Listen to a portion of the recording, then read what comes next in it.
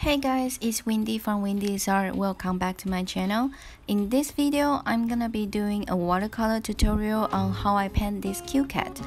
So if you follow my Instagram or Facebook, you would notice that normally I don't paint background because I prefer a clean white background, and I think leaving the background blank does help my painting stand out more. But today I wanna do something different. I wanna match my painting with a simple color background. I'm going to go through my general method and the thing that I did to create this painting. So the first thing after my sketching is that I always outline my sketch first, and in this painting I choose yellow ochre to outline my sketching. Then I erase my pencil sketch afterwards, so I know there's no pencil sketch left in my finished painting. If you use watercolor to sketch, feel free to skip this process.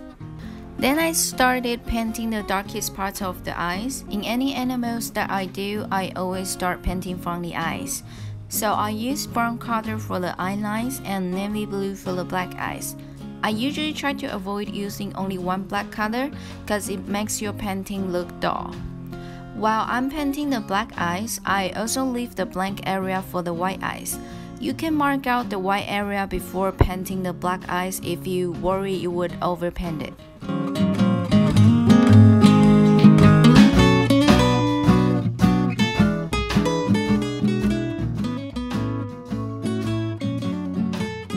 Then I use my number 0 brush to paint out all the darker area and details of the cat fur.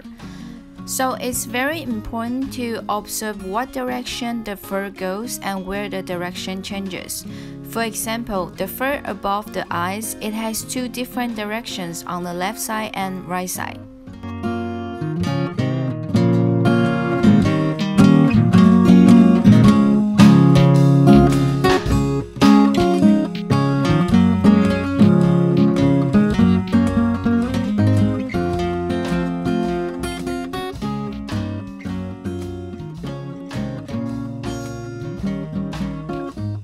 So here I paint out a first layer of the cat body. I suggest using a light color for the first layer because I'll add some darker shadows on afterwards.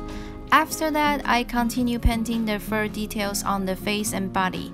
The fur around the junction usually has a darker color, like the junction around the neck and arm areas. While I'm painting the fur on the body, I will also add the second layer around the arm to strengthen it.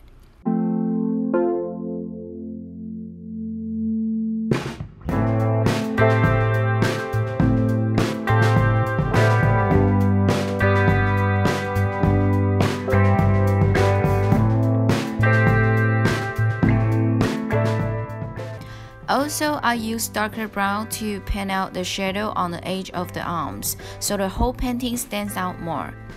Then I put some shell pink around the mouth and some skin color on the ears.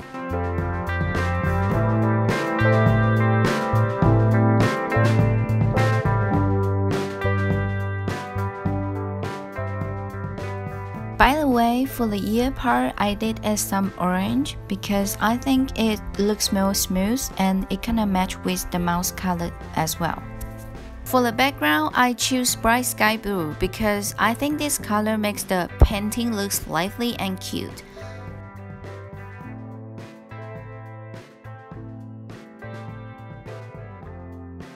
So to match with the background color, I choose navy blue for the shadow part. Lastly, I use white gel pen to draw out the whiskers and some white fur on the cat body. So that's all for today's video. This is the final work. The result turned out quite interesting, and I kinda like it. Let me know what you think about it in the comment below. If you enjoyed my video, please like and share with your friends. If you wanna see more videos like this, make sure to subscribe to my channel and ring that bell so you won't miss out on my weekly art videos and tutorials. Thanks for watching. I'll see you next week. Bye!